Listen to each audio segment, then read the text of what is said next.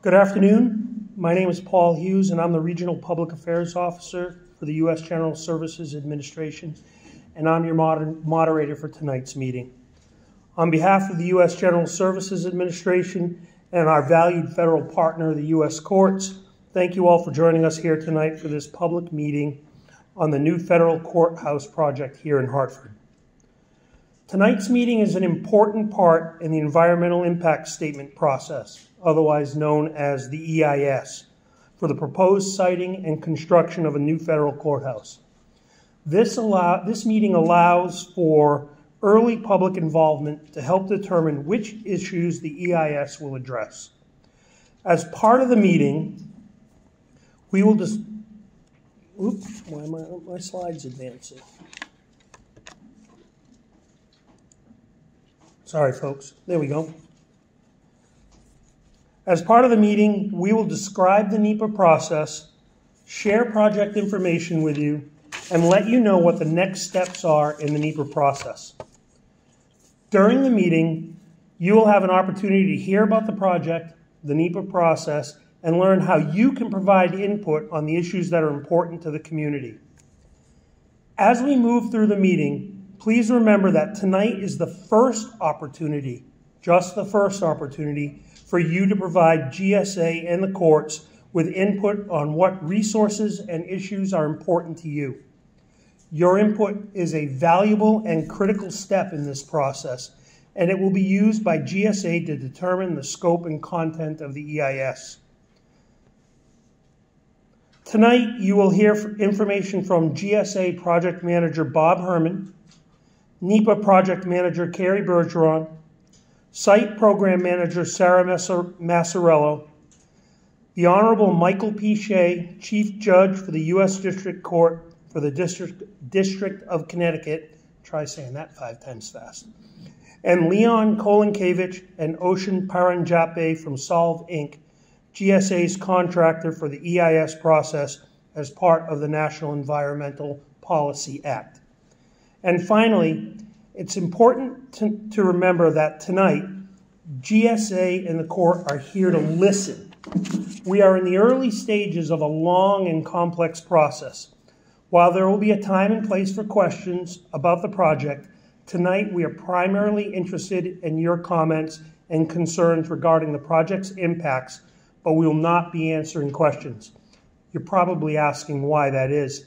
Simply, we need to listen and consider all of the comments that you raised tonight and throughout the process in order for us to make an informed decision on the project. So tonight's just for listening to your comments. We'll take questions further later in the process, but not tonight. Again, on behalf of GSA and the court, thank you all for being here with us tonight. Our first presenter tonight is Leon Kolinkevich from Solve Inc. Leon. Thank you, Paul. Good evening, everyone, and thank you for coming and hearing us out here. I'm going to speak to you a bit about the National Environmental Policy Act, or as we call it in the jargon of our profession, NEPA. It was passed in 1970, so it's been around for half a century or so, and it's the main means by which federal agencies look before they lead, right? It forces them to take a close look at their proposed actions and decide what those impacts might be from those actions, what alternatives to them are, and it gives the public an opportunity to see this information that has been disclosed and have their own input and weigh in on it. Reading off of this a bit, it forces all federal agencies, in this case GSA is the lead federal agency, to examine the potential impacts of their projects on the human and natural environments. And then doing that will be preparing an EIS, an environmental impact statement, that reviews those potential impacts and describes alternative ways of doing them, of reaching the desired goals that help one avoid those impacts. Now, throughout the NEPA process, the public will have opportunities to make its views known and to provide input to the process. This is the start of that. It's called the scoping period. GSA is going to review all written comments and consider those comments, the substantive ones among them, in developing the EIS. We sometimes refer to NEPA as an umbrella federal statute. It brings along with it, or has under this aegis or umbrella, a number of other relevant statutes, including the National Historic Preservation Act, the Clean Air Act, the Clean Water Act, the Archaeological Resources Protection Act, the Endangered Species Act, and executive orders on environmental justice, among others. So when we start developing the EIS, the first thing we're going to do is develop descriptions of the so-called affected environment. This isn't intended as an encyclopedia of history reaching back to the Ice Age here in Connecticut, but rather looking at those resource topics that might potentially be affected by the proposed action. Among those that we think are most relevant for this particular proposed action of a new courthouse are air quality and climate change, land use, utilities, visual resources, traffic, noise, solid and hazardous wastes, among some of the others listed here. And again, we would appreciate your impact on which of these or others that we don't have listed here are important and deserve that special look that NEPA provides. So here's a diagram or a graphic showing the overall process. A notice of intent was published in the Federal Register on May 26th, just a few days ago. We're holding that began the public scoping process. We're holding a meeting as part of that process right now. Today, June 6th, the scoping will go to July 6th. You can get comments in until then. In the meantime, we're going to be starting on the draft environmental impact statement. And when that is done, some months later, there will be a comment period on that, and we will have another public meeting during the public comment period on the draft EIS. That will lead to a final EIS, final environmental impact statement, and that final EIS, among other things, will include probably an appendix called Comments and the Response to Comments. All substantive comments in an environmental impact statement have to be responded to by the lead agency, GSA in this case. GSA will publish the final EIS, and then there will be a waiting period after which a record of decision formalizing the agency's decision on what action to take will be published, once again in the Federal Register and local media. So scoping, the period we're in right now, really constitutes public outreach. And the purpose of it is to obtain comments and input from the public, local government, other interested and affected parties, stakeholders on the proposed new courthouse project. And these comments are going to help inform the analysis. They'll help divide the development of project alternatives and the selection and emphasis given to the various resource topics that I showed you earlier. This EIS is due to analyze 4 different alternatives. 3 of them are so-called action alternatives because they involve taking an action different from what is happening right now. And those 3 actions involve 3 separate sites within the city of Hartford. Each of these will be explored and scrutinized as a distinct alternative. And then there is one no action alternative that NEPA forces us, requires every EIS to look at. That's leaving things the way they are right now. No new courthouse would be built. The courts would continue to operate as they do under current conditions. And the whole point of the no action alternative is to provide a baseline against which the 3 action alternatives are going to be compared. So here are the next steps in the NEPA process. We're going to develop the draft EIS to analyze the effects of the project, the proposed action, on all resource areas that might be potentially impacted. When we finish that draft environmental impact statement, we'll host another public meeting here in Hartford to obtain public comments and reaction to the findings of the draft EIS. Those comments will then be incorporated into the final EIS, and substantive comments will be responded to, and in many instances result in changes to the draft as it's converted into the final EIS. And then finally, the final EIS will be published, and a record of decision, what we call the ROD, will be published in the Federal Register and made available locally. It formalizes and summarizes the findings of the EIS and gives the basis for the final decision that GSA will take with regard to the proposed action. This then marks the conclusion of the NEPA process. So with that, some background.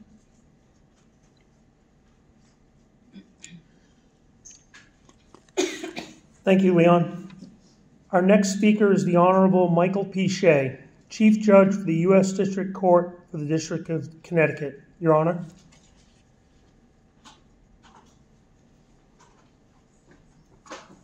Thank you, Paul, and thanks to all of you for coming this evening. We at the District Court are excited to begin this next step of the process of finding a new home for the federal court in Hartford, in the great city of Hartford. Before I start my remarks, though, I do want to give a shout out to our congressional delegation.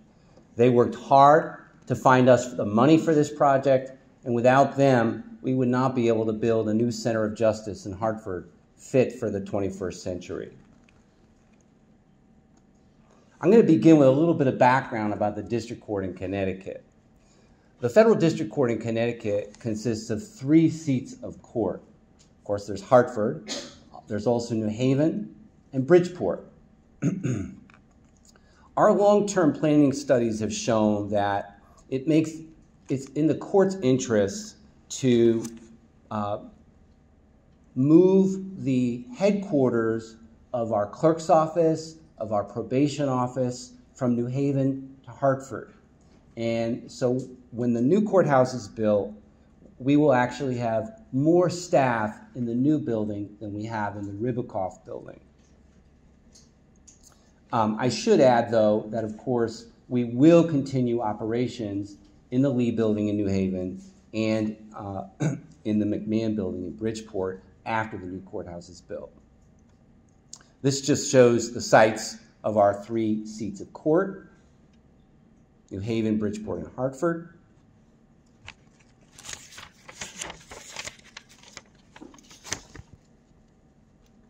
So I'll now talk to you a little bit about the need for a new courthouse. So we're currently, the federal court in Hartford is currently situated in the Ribicoff building on Main Street. That building was built in 1963, over 2 generations ago, really a different time.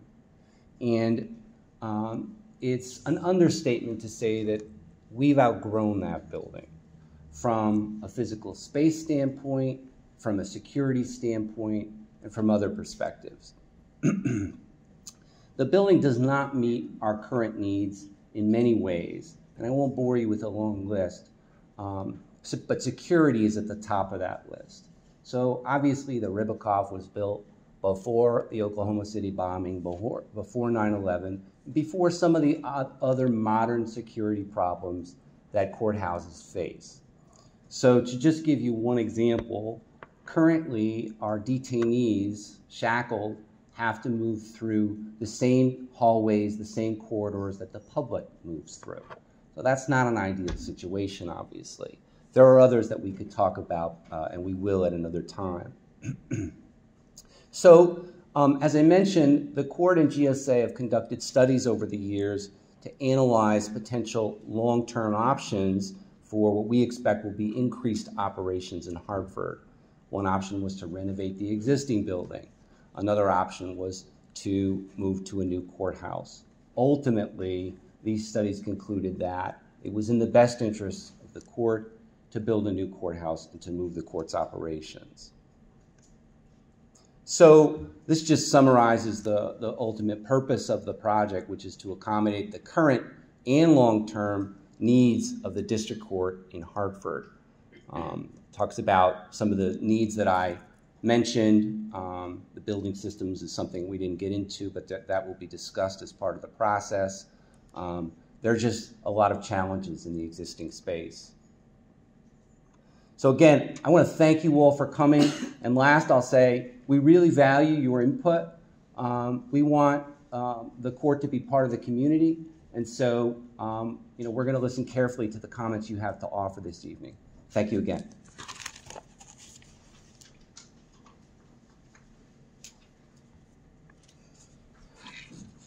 Thank you, sir. Our next speaker is Bob Herman, GSA Project Manager for this effort. Bob?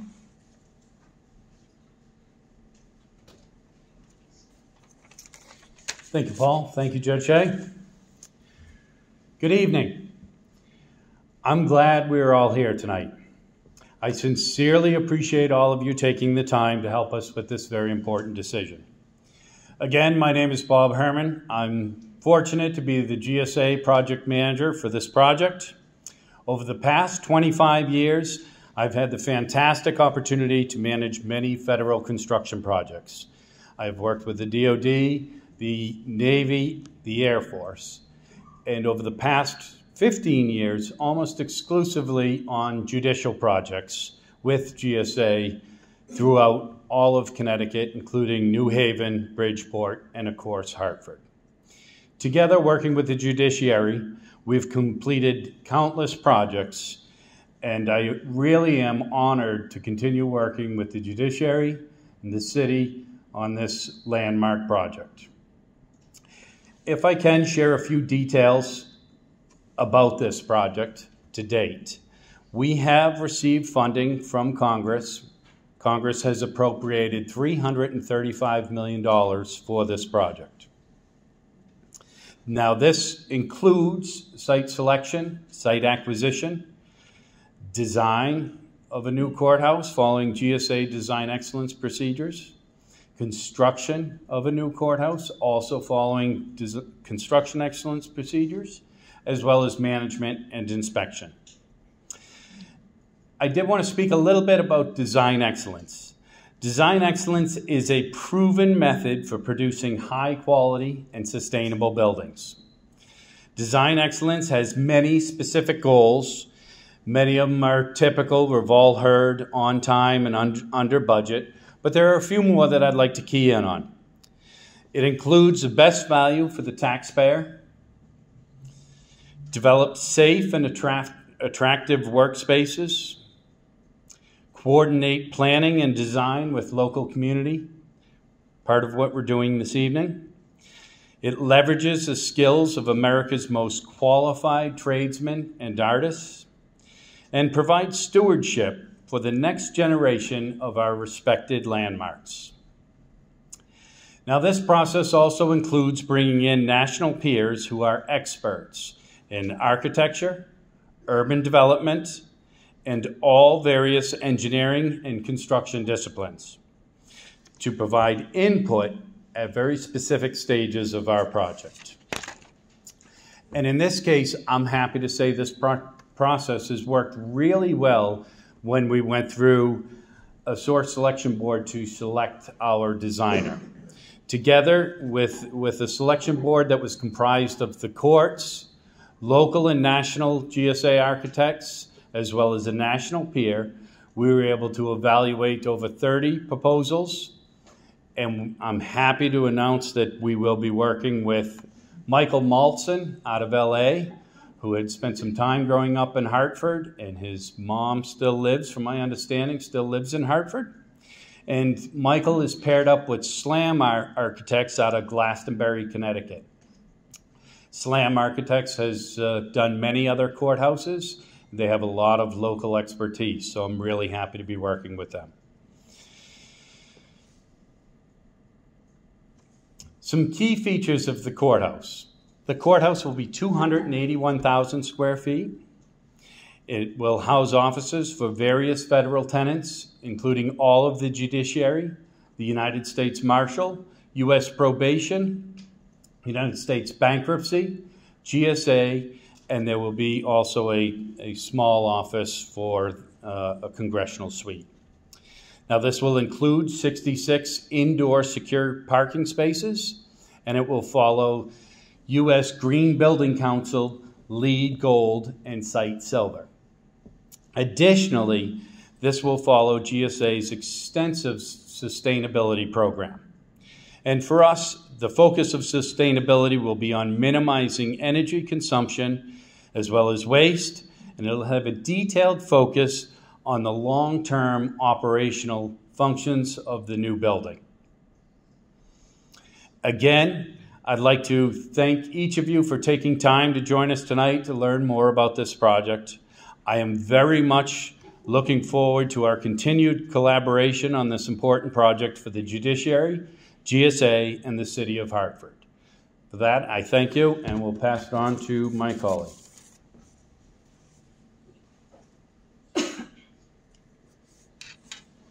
Thank you, Bob. Our final presenter tonight is GSA's Sarah Massarello. Sarah?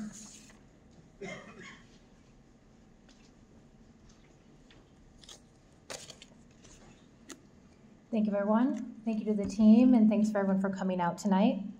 My name is Sarah Massarello, and I lead the site program for the U.S. General Services Administration in the New England region. I've been with GSA running this program for the past 15 years. So I've worked on projects for site selection and acquisition all throughout the Northeast. I thought what would be helpful if I told you a little bit more about the site selection process to date, how we got to where we are, the 3 sites that we're looking for comments on, and where we're going next. As Bob had mentioned, Congress authorized and funded this new courthouse project. And so because it includes site selection and acquisition, we formed a site selection team.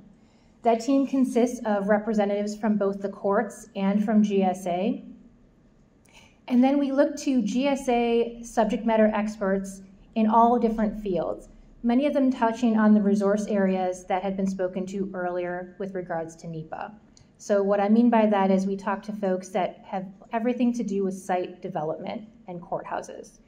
Real estate, design and construction, historic preservation, urban planning, sustainability, utilities management, environmental justice, floodplains, accessibility. We can add more to that. Those are just a handful of them that we're looking at. Then we determine the minimum site requirements for the site where the courthouse might go. First and foremost, the site needs to fit the courthouse. So we're looking at a 281,000 square foot courthouse, which would approximately fit on a minimum of a 2-acre site. The second criteria for the minimum requirements is that it has to be within the city limits of Hartford. As Judge Shea had mentioned, there are 3 seats of court in the District of Connecticut: New Haven, Bridgeport, and Hartford. So the courthouse site has to be able to fit the courthouse and be within the city limits.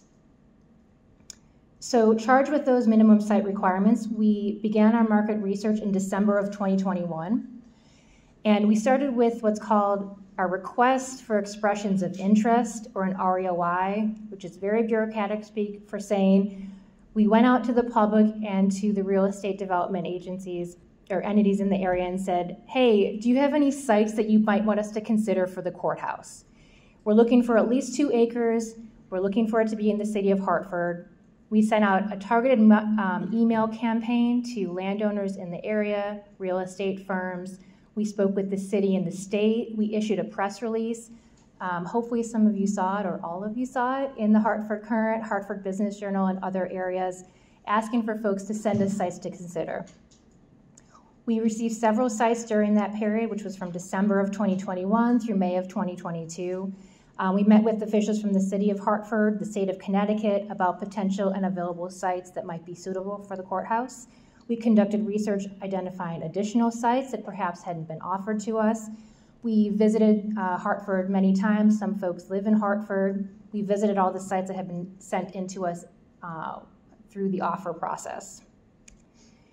So that happened during the summer of 2022. And then in October of 2022, we made the decision on 3 sites that were initially identified as being the best sites for potentially siting the courthouse. Shortly after making that announcement, again, we did issue a press release. I hope everyone reads their local papers and saw it. Shortly after that, though, one of the property owners decided they no longer wanted us to consider the site for the courthouse, and so we agreed to remove it from consideration. So in November of 2022, we still had 2 great sites. During this time, we had been talking with the state, and we find out that they were going through an analysis of their properties throughout the state, and they might have a property available for us to consider in Hartford. We reviewed it through the same process we had reviewed other sites that had been formally offered to us. We decided that it also was a great site to consider for the courthouse. So now we're back up to 3 sites. The 3 sites, which, just to circle back to the NEPA process, each of these sites correlates to one project action alternative. So they're listed here in order from north to south, or if you're looking at it from left to right. The Woodland site is in yellow, the Allen site is in pink, and the Hudson site is in green. A quick summary on each site: the Woodland site is on 10 acres of land. It's improved with an existing state office building. It's in the Asylum Hill neighborhood, and it's surrounded by different types of properties, but has the St. Francis Hospital campus just to the northeast, and then it has the Park River to the west. The Allen site is a surface parking lot on a little bit over 2 acres. It's in downtown, and it's in between Union Station on the left and then the Excel Center on the right, or west to east. The Hudson site is also a surface parking lot with an auto detailing shop on it on about 2.5 acres of land, just south of Bushnell Park. Here are those sites again shown: Woodland site in yellow, Allen site in pink, and the Hudson site in green. Zooming in on them a bit, this is the Woodland site outlined in yellow. You can see a little bit more closely the state office building, which is in the northeast quadrant of the property. On the west is the Park River. You can see by all of the trees, and part of the property does have some of the river in it.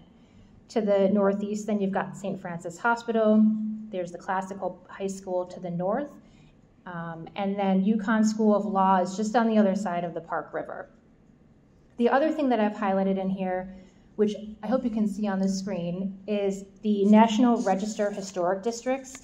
Each of these sites abuts National Register Historic Districts. So as it has been spoken to earlier with the umbrella slide about how NEPA looks at a bunch of other laws, including the National Historic Preservation Act. So that's why I'm pointing out where the historic districts are. On the Woodland site, we've got the Asylum Hill National Register Historic District, Prospect Ave, and Seminary. The Allen site, shown in pink, you can tell how it's sited by the I-84 kind of curving around from the north and then to the south. It's got Union Station on the left and the Excel Center on the right, so it's sandwiched right in between those. It's slightly north of Bushnell Park. And the historic district that's shown here is the Ann Street National Register Historic District. The third site is the Hudson site. It's the southernmost site. We are going from north to south. The Hudson site, if you'll notice, it actually consists of 2 separate parcels that are separated by Hudson Street. The larger site is about 2.2 acres, and it does have the auto detail shop on it in the northeast corner, and then a small parking lot is on the other site. This area, you can see it is close to the Ribicoff Federal Building and Courthouse, which is about 2 blocks away. It's about a block south of Bushnell Park. The Bushnell Performing Arts Center is a few blocks to the west, and then there are some state properties. There's the state capitol. I don't have it shown here, but there's a state office building and some state courthouses also to the left. So those are the 3 sites. This is where we are in the process right now of the site selection effort. And this is where we're looking as part of NEPA for you all to provide comments to us about what you think about the sites and what we should study around them as part of the NEPA process.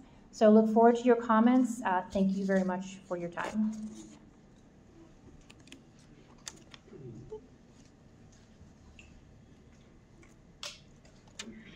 All right, thank you, Sarah.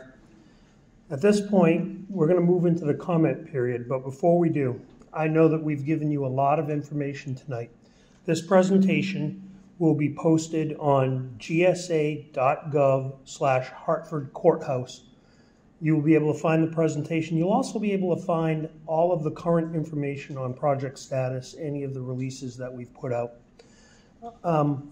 One of the other things I'd like to remind you about is that there are several ways, in addition to commenting tonight, that you can provide comments to us. Of course, there's here and in person, but you can also send us an email to hartfordcourthouse@gsa.gov with the subject line Hartford Courthouse EIS. You can send it by mail to the Ribicoff at the address here, attention Robert Herman, or you can drop it in a Dropbox also at the Ribicoff. Important to remember that your comments have to be submitted by July